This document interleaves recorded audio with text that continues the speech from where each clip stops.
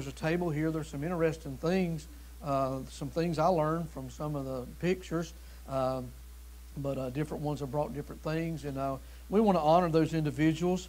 The names have been given to me, and I know there's many in my life.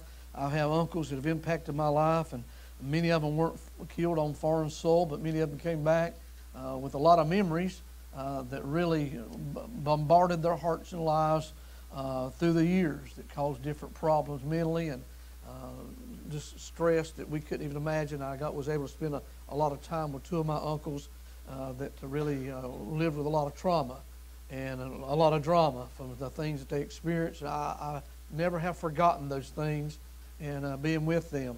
And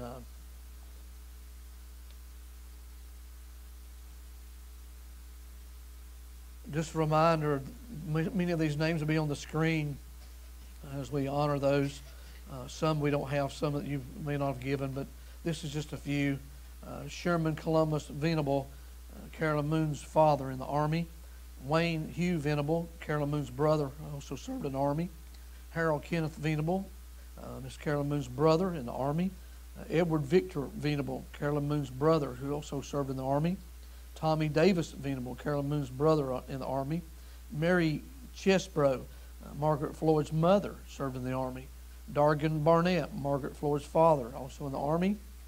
Richard Morton, Doris Faulkner's uncle, served in the Army. Clyde Faulkner Jr., Larry Faulkner's father in the Navy. Anthony David Ryder, Renee Law's brother, served in the Army. Mr. Joe Blake, Miss Evelyn Blake's husband, served in the Army. Also some members of our family that are not pictured, going to be with the Lord. Earl Spate, Gary Eford, Otis Poole, and Brother Clifford Parsons. So I know there's many others this morning that you may want to recognize this morning. But you think about the memories you have of those that served our country. Many of them came back to live lives here after the war. Some have lost their lives in service. But we do want to honor them and recognize them for their serving our country and the heroes that they were. Brother Danny's going to come down. He's going to play taps in honor of those gentlemen and ladies.